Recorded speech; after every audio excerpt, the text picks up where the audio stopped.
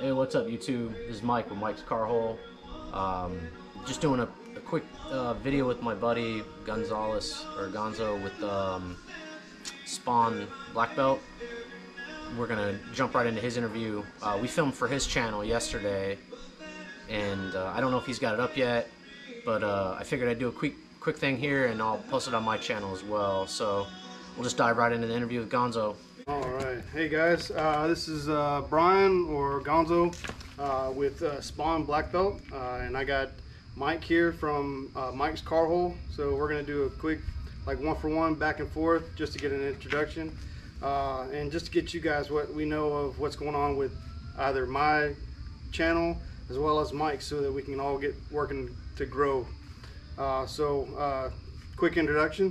Here's Mike. I'm gonna let him take a couple seconds and talk about himself. Hey, I'm Mike with Mike's Car Hole. I'm working here with my buddy Gonzo, if you will. Sorry about that. Gonzo, he's going to talk to us a lot about what his future plans are.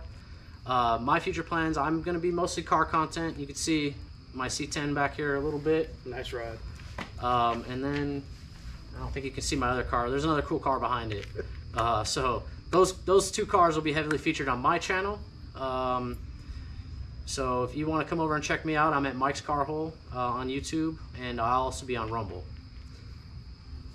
All right. So a little background about myself for Spawn Black Belt. Background is that I have 11 and a half years in the Marine Corps for martial arts. Just due to the military standpoint, I had a gray belt in the Marine Corps for Marine Corps martial arts. Yay me, hoorah. Semper Fi. So that was great. I loved it. So I carried it on. Once my daughter came along to an age that she could be of to do it, do something to get her into an activity. My wife and I decided to get my daughter into martial arts, and we decided to go into Taekwondo. She actually is a black belt. She went all the way through the program, got a black belt. We did it together.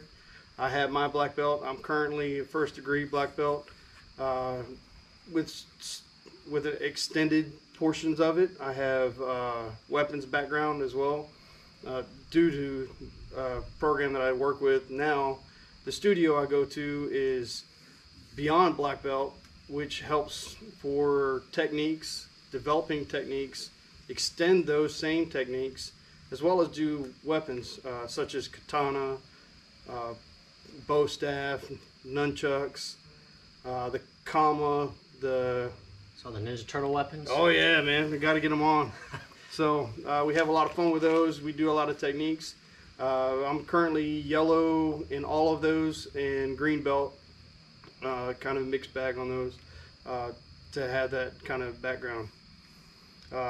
The one that I look up to within that program for martial arts mostly is going to be Bruce Lee. Beyond that is going to be Chuck Norris, just because of the military aspect of it. He was Air Force, by the way, so yeah, just so you know. I got to give it to Air Force there. Air Force, Chuck Norris. Chuck Norris, Air Force guy. So I got to give it to Chuck. He's a badass on himself, so I have to go for that. But Bruce Lee, by hands down, is going to be my man I look up to for martial arts. So, is there anything else I need to hit on that? Yeah. So where do you currently practice your martial arts, and where can we potentially find you if we wanted to go link up with you?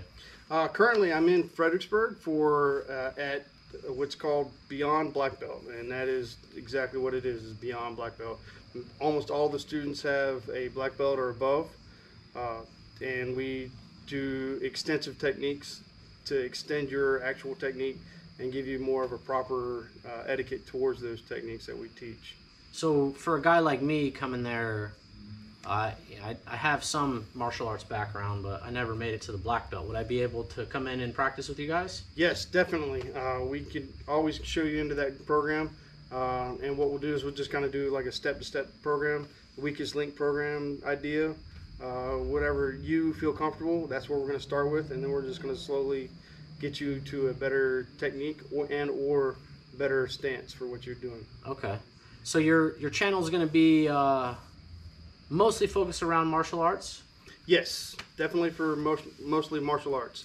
But I will be, because I'm a motorcycle enthusiast, I do like to ride. Yes, sir. So I do like to ride when I can. And I do have I have a 2002 Heritage Softail Standard. Yeah, Harley. I gotta ride a Harley. I think you're lying. I think you have a Vespa. You have a stretch Vespa. Oh, stretch Vespa. Oh no. Yeah, that would not be good. But we're going to be talking about motorcycle operations, safety, just to do like a T-clocks, which is a inspection on when you go for your rides. Outside of that, we're just going to be talking about humanitarian efforts, or basically just talking about being the nice guy. Say, for example, you're in a grocery store, a gentleman or a woman in front of you is just digging for that last couple cents. You standing behind them, you're like, oh, come on, let's get going. Just take that couple seconds and just be like, hey, I got it. Here you go. Here's my credit card, or hey, here's $1 or $2, and just cover that whatever it is. You'd be surprised how far that would take that person to be, oh my God, you didn't have to do that kind of thing. And that's what I want to teach. Same with driving, because being a motorcycle rider, safety is biggest thing.